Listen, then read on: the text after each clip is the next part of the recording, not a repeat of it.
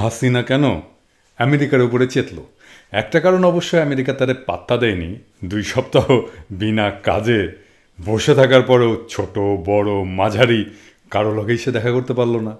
অথচ সেই 2008 সালের ঠসাকানের চিকিৎসার নামে গিয়া আমেরিকায় যখন ঘুটু করে আসছিলেন এবং তারপরে ইলেকশনে জিতছিলেন, কত খাতিরই না পাইছিলেন। আহা, কোথায় গেল, কার কাছে গেল সেই সব দিনগুলা?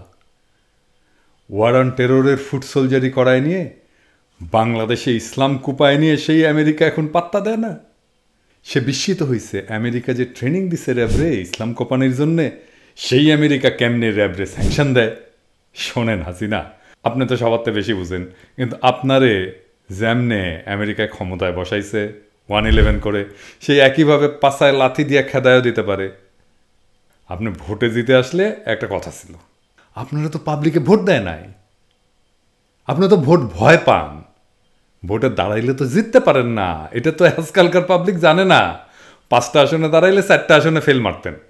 এই ইতিহাস তো তরুণ প্রজন্ম জানে না। যাই হোক, এগুলো পুরান কথা মনে করাই দিতে চাই না। আমেরিকা কিন্তু সামে কইয়া দিচ্ছে আপনারা কেমনে উষ্টা দিবে। এইটা হাসিনা বুঝছে, বুদ্ধিমান মানুষ। তাছাড়া এতদিন ধরে পরাশক্তির লেজে খেলাইতেছে কেমনে, আর আমাদের দৌড়ের উপরে রাখছে কেমনে, সে ঠিকই বুঝছে বাড়িটা কোন দিক দিয়ে আসবে, তাই এত চেয়েছে। আসলে আমেরিকা কোথায় বলছে কিভাবে বাড়িটা দেবে? বাংলাদেশের এক শিকি মন্ত্রী আছে না, শাহরিয়ার, আমি বলি পোত পাকা শাহরিয়ার, ও গেছিল আমেরিকায়। তারপর স্টেট ডিপার্টমেন্ট যে রিড আউট রিলিজ করছিল না, সেইখানে এটা আছে। আসেন, আমরা যেটা খুঁটায় খুঁটায় দেখি, পশ্চিমারা যখন কিছু লিখে, কোনো কিছু যখন বলে, তখন তারা একটা শব্দ কিন্তু আজাইরা লেখে না, আলগা মোমেনের মতো। তারা চিন্তা না করে কোনো কথা লেখে না। ওই রিড আউটে তারা বলে দিচ্ছে তারা কি করবে। স্টেট ডিপার্টমেন্ট বাইসা বাইসা 4টা এলিমেন্ট রিড আউটে উল্লেখ করছে। আমরা একটা একটা করে দেখব, তাইলে আমরা বুঝবো বাংলাদেশের ব্যাপারে আমেরিকা মানে ওয়েস্টার্ন ওয়ার্ল্ড কিভাবে অ্যাপ্রোচ করবে, কি ধারণা পোষণ করে, এবং বাংলাদেশের সামনের দিনগুলোতে কি কি ঘটতে পারে সে ব্যাপারে একটা মোটামুটি ধারণা আমরা করতে পারব। তাইলে আসেন আমরা দেখি ওই রিড আউট থেকেই যে বাংলাদেশে কি ঘটতে যাচ্ছে। প্রথম এলিমেন্ট হচ্ছে, আমেরিকা বলছে জাতিসংঘের শান্তিরক্ষা মিশনে বাংলাদেশের 3 সদস্যের মৃত্যুতে আমেরিকা শোক জ্ঞাপন করছে। কথাটা খুব সিম্পল, কিন্তু এইটার পেছনে বিটুইন লাইন অনেক বিষয় আছে।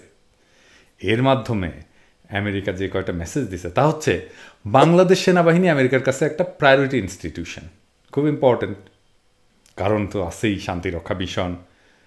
তাছাড়া আগামী দিনগুলোতে সবাই জানে, এটা আওয়ামী লীগও জানে, যে বাংলাদেশের রাজনীতি সহিংস হয়ে উঠবে, আওয়ামী লীগ ক্ষমতা ছাড়তে চাইবে না, সে পিটাপিটি করবে। এমনকি শেখ হাসিনার পতনের পরেও যে পাল্টা প্রতিহিংসামূলক ব্যবস্থা হইতে পারে, তাতে বাংলাদেশের অবস্থা সহিংস হবে, এটা সবাই জানে, সবাই বুঝে।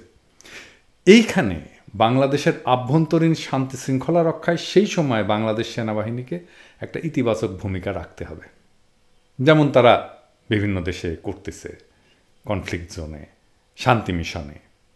তাহলে সেনাবাহিনীর কাছে আমেরিকার একটা চাওয়া হচ্ছে, সে যেরকমভাবে সারা দুনিয়ায় কনফ্লিক্ট জোনে ভূমিকা রাখে, বাংলাদেশেও একই রকম ভূমিকা তারা রাখতে হবে। এইটা যদি তারা না করে, তাহলে শান্তিরক্ষা মিশনে কিন্তু তাদের অংশগ্রহণ অনিশ্চিত হইতে পারে। এইটার একটা ইনডাইরেক্ট ইঙ্গিত দেওয়া হয়েছে। জেনারেল মঈনের বরাতে কিন্তু আমরা জানি যে জাতিসংঘের শান্তিরক্ষা মিশনগুলোতে বাংলাদেশের অংশগ্রহণ অনিশ্চিত হয়ে পড়ার অজুহাতে তিনি 111 ঘটাইছিলেন। জানি না, জানি তো। এবার আসেন আমরা দেখি সেনাবাহিনীর কাছে শান্তিরক্ষা মিশনটা কেন এত গুরুত্বপূর্ণ। আমরা অবশ্য জানি যে হাসিনা উপরের মাথা যেগুলো আছে, যেমন ব্রিগেডিয়ার জেনারেল, উনাদেরকে নানা কিছু দেন, অনেক কিছু দেন, সুযোগ সুবিধা তো আছেই। তার মধ্যে আছে সোকল উন্নয়ন প্রজেক্টের মাতব্বরি। হ্যাঁ, কিন্তু সেনাবাহিনীর জওয়ান থেকে কর্নেল পর্যায়ে যারা আছেন আর কি, তারা কিন্তু কিছু পান না। তাদের একটাই আশা থাকে, তারা একটা সময় মিশনে যাবে এবং একটা সৎ উপার্জন করে আনবে, তারপরে রিটায়ারমেন্টের পরে তারা একটা মোটামুটি একটা মিডল ক্লাস লাইফ লিড করতে পারবে। এইটা একটা সারা জীবনের স্বপ্ন থাকে, এটাই তাদের সারা জীবনের পাথেয়। তো এই শান্তিরক্ষা মিশনে যদি তারা যাইতে না পারে, তারা কি বসে থাকবে? আমেরিকা এই অস্ত্র আগে ব্যবহার করছে, এই অস্ত্র ফিউচারেও ব্যবহার করতে পারে, সেটা আগে কইয়া দিল। সেকেন্ড এলিমেন্টটা হচ্ছে, সে বলছে ইউক্রেনের প্রতি আমাদের কমিটমেন্ট আছে শক্ত। এটা মনে হইতে পারে অপ্রাসঙ্গিক, হঠাৎ করে আসছে, কিন্তু আগে কইছি না, আমেরিকান ডিপ্লোম্যাটরা ফাও কামে কথা বলে না, খেয়াল খুশি মতো কথা বলে না, প্রত্যেকটা শব্দের একটা আলাদা মানে আছে। মাইপা মাইপা বলে, প্রত্যেকটা শব্দ মাইপা বলে তারা। এই ইউক্রেনের উল্লেখ করে বাংলাদেশকে বলল যে ইউক্রেন প্রশ্নে তোমরা যে ভূমিকা রাখছো, যে পজিশন নিছো, সেটা আমাদের না পছন্দ। এটার ফল হয়েছে না, এই কয়েকদিন আগে জাতিসংঘ বাংলাদেশ ইউক্রেন প্রশ্নে রাশিয়ার বিরুদ্ধে ভোট দিছে। দেখেন কাম হয় কিনা। ওরা মারছে রিড আউটে, আর লাশ পড়ছে জাতিসংঘে, বুঝছেন তো? যাই হোক, তাদের কাছে তো খবর আছে যে বাংলাদেশ একটা ভয়াবহ অর্থনৈতিক বিপর্যয়ের মুখে, হাসিনা চীনের কাছে হাত পাতছে। চীন সাহায্য করবে কি করবে না সেটা এখনো ঠিক না, কিন্তু যদি করে তাইলে বাংলাদেশ চীন রুশ বলয়ে ঢুকে যাবে, যেটা আমেরিকা এবং পশ্চিমা বিশ্বের স্বার্থের সম্পূর্ণ পরিপন্থী। চীনের কাছে তার হাত না পাতলেও চলতো, কিন্তু হাসিনা যেইভাবে দেশ চালাইছে তাতে এটা অনিবার্য ছিল। হাসিনা এই সংকট মোকাবেলার ক্ষমতা রাখে না, মানে এটা আমি হাসিনার উপরে রাগ কইরা কইতেছি না। এর কারণ এইটা না যে হাসিনার বুদ্ধি কম, সে কম বুঝে না, সে আমাদের চেয়ে বেশি বুঝে, তাই আমাদের চেয়ে বেশি বুদ্ধি তার, সেজন্যই তো আমাদের দৌড়ের উপরে রাখছে, তাই না? তো হাসিনার জায়গায় যদি 10 জন ইকোনমিক্সের নোবেল বিজয়ীকেও বসায় দেওয়া হইতো, তাহলেও এই সংকট মোকাবেলা করতে পারত না। কেন পারত না? কারণ খুব সিম্পল, কারণ হাসিনার শাসনটা টিকেই আছে লুটপাটের উপরে। আওয়ামী লীগের কর্মী, যুবলীগ, ছাত্রলীগ, মন্ত্রী, আমলা, brigadier general, police officer, BDR, বিচারপতি, ছাত্রলীগ, মিডিয়া, ব্যবসায়ী, সব কিছু মিলে একটা বৃহৎ গোষ্ঠীকে লুটপাটের সুযোগ দিতে হয় হাসিনাকে। এরাই বাংলাদেশ থেকে হাসিনার আমলে $50 বিলিয়ন পাচার করছে। মুজিব এদের কইছিল সাটার দল। সাটার দল আওয়ামী লীগের একটা অনিবার্য অনুষঙ্গ, সাথে সবসময় থাকবে। বাঘের পিছে যেমন ফেউ থাকে, আওয়ামী লীগের পিছে সেরকম সাটার দল থাকে। তো এই মডেলটা সাস্টেনেবল না, এটা ভেঙে পড়বে আজ বা কাল। এটা আমি 5 বছর আগে বলছি, এখন ভেঙে পড়ছে। সেই টাকা পাচার করছে হাসিনা আর তার দলবল, সেটা ফেরত নাই না, হাসিনা তার গদি রক্ষার জন্য চীনের কাছে হাত পাচ্ছে।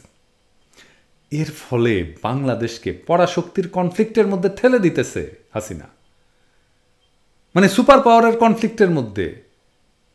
চায়নার সাথে আমেরিকার কনফ্লিক্ট আছে না, চায়নার সাথে ইন্ডিয়ার কনফ্লিক্ট আছে না, একজনের সাথে আরেকজনের কনফ্লিক্ট আছে না, ওই জায়গায় সে ঠেলে দিতেছে। শুধু তাই না, সে যদি গদিতে টিকে যেতে পারে, তাহলে হাসিনা নির্মমতার সাথে উত্তর কোরিয়া স্টাইলে বাংলাদেশ শাসন করবে। এইটা হাসিনা কিন্তু জনগণকে জানাই দিচ্ছে স্পষ্টভাবে।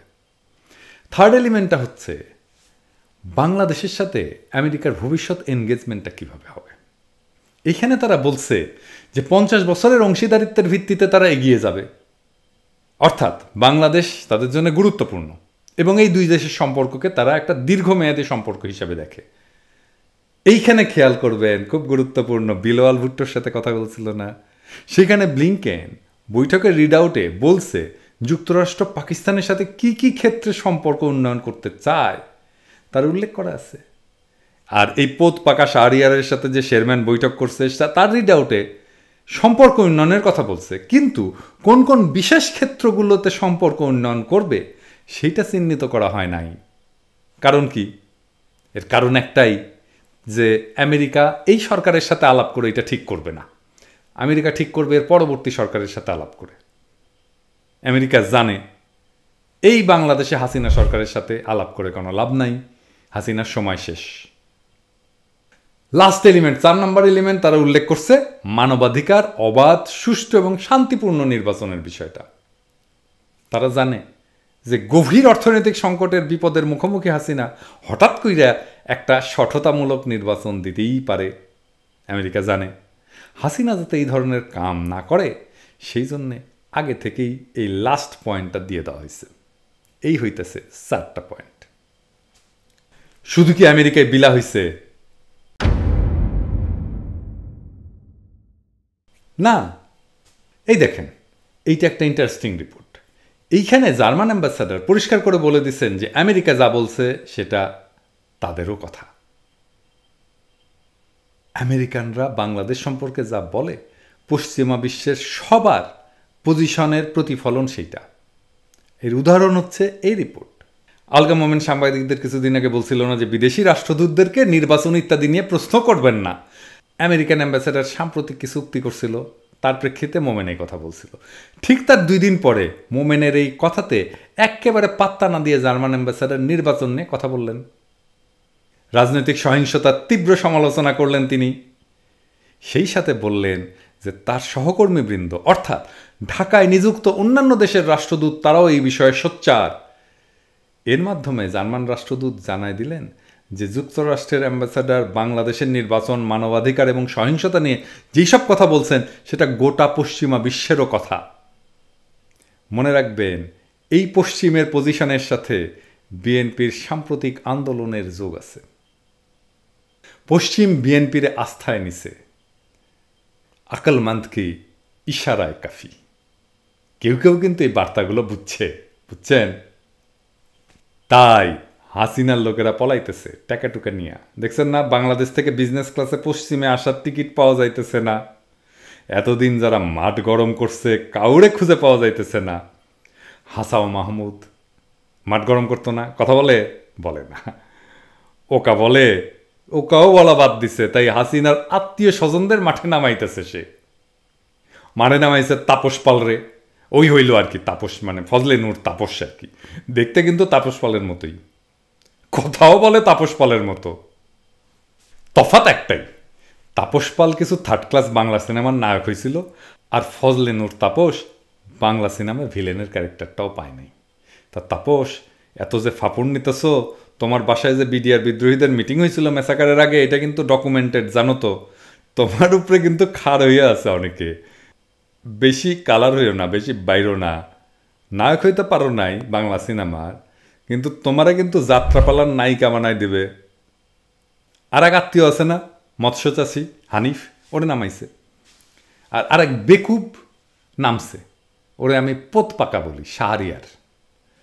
কেন শাহরিয়ার পোতপাকা?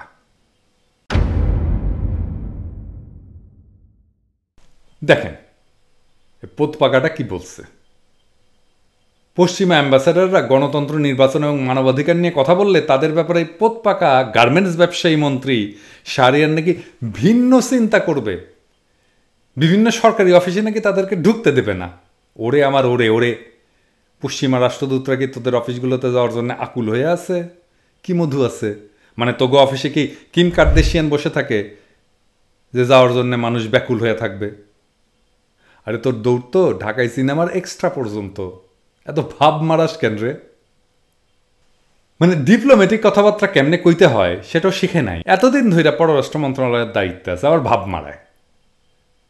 মানে এইগুলা, এই গার্মেন্টস ব্যবসায়ীগুলো কেউ এদের কারো পদে এত তেল জমছে যে এরা বিগ কর্পোরেটের সাদা চামড়ার কিছু পারচেজ অফিসারদের সাথে কথা বলে ভাবছে যে এরা যেহেতু সাদা চামড়ার সাথে কথা কইতে পারে তাই তারা ডিপ্লোমেসিও জানে। বাংলাদেশে থাকতে কয়েকটা গার্মেন্টস ব্যবসায়ীদের চিনতাম, ওরে বাবা, এক একটা ভাবেই আম্বিয়া। মানে ফৈন্নির পুতদের হাতে যখন টাকা আসে আর কি, দেখবেন এরা ধরারে সরা জ্ঞান করতে থাকে। আবার দেখেন এরাই কিন্তু হাসিনার ফ্যাসিস্ট শাসনের একটা বড় বেনিফিশিয়ারি। মন্ত্রীগুলার লেজ ধরে টান দিবেন, দেখবেন যে গোড়ায় গার্মেন্টস ব্যবসার কোয়া আছে। তো শাহরিয়ার জানা পশ্চিম দেশগুলোতে অ্যাম্বাসাডারদের এখনই যায় বল, আমাদের অফিসগুলোতে তোমাদের ঢুকতে দেব না, যায় বল। পশ্চিমাদের কাছে শাহরিয়ারের বস আলগা মোমেন ঋণের টাকার জন্য কান্নাকাটি করছিল কয়েকদিন আগে, আমরা দেখছি না এটা ভিডিও। হাসাহাসি করছিল সবাই, টাকা কিভাবে চাইতে হয় সেটাও তো জানিস না, ভাব মারাস কেন? I have a simple question. This is Abdul moment from Foreign Minister of Bangladesh, and I'm so pleased to see the great friends around here. I have a hypothetical question. The question is, in many countries in the, the ocean, in this India Pacific, they're becoming this economic upliftment. Country like Bangladesh, for example. But we don't have money. Neither we have technology. So in that case, we have a difficulty. We need more funding from our development partners. I thought that question was for our Indian minister. And didn't he start out saying that was for you? I think he thought you had more money. Ukraine নিয়ে এখন রাশিয়ার বিরুদ্ধে vote this নাই? কেন vote দিলি? কোন ঠাপে? এমনি এমনি? না, এত গালি দেওয়াটা ঠিক হইতেছে না মনে হয় এরে।